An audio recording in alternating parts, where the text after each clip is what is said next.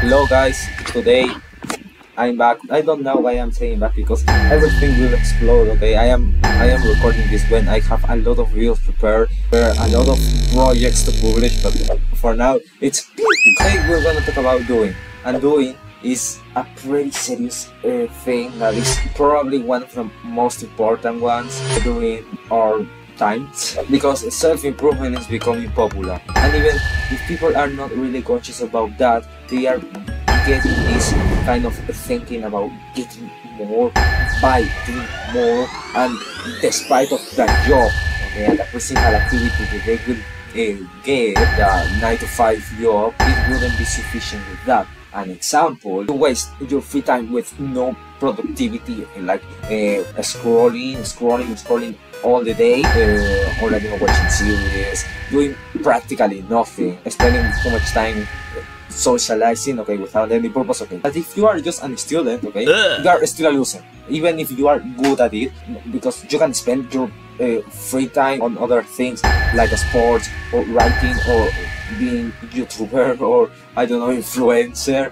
So really our world is becoming really competitive.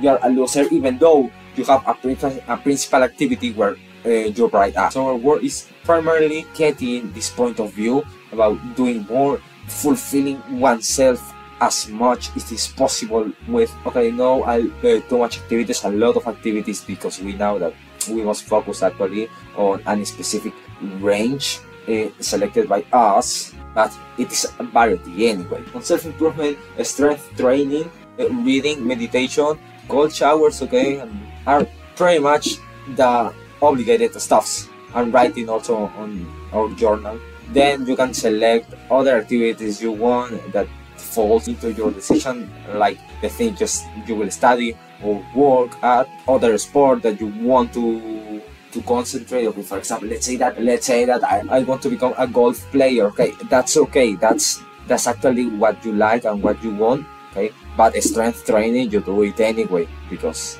I don't know, it's like prerequisites. I am not talking by myself, but what is practically seen, okay, on this environment. And pretty much with this mentality, this mindset, okay, even if you go to social media like Instagram or Twitter, people is getting this mindset about self-improvement, and you see no more stuffs like like memes or people just publishing their food. Okay, no, you seriously see motivation and motivation content, like a summary of books, or I don't know, there is food, okay? They have the nutritious value, and if there are memes, these are related with stoicism, philosophy, or just something to remind us. So our world really became into this environment that is okay. It's really good, obviously that it is. Self-improvement is about surrounding all our corners and let them grow and shine, and not just one thing. It's really about improving everything, because everything practically matters. Is this really a contrast compared with the past?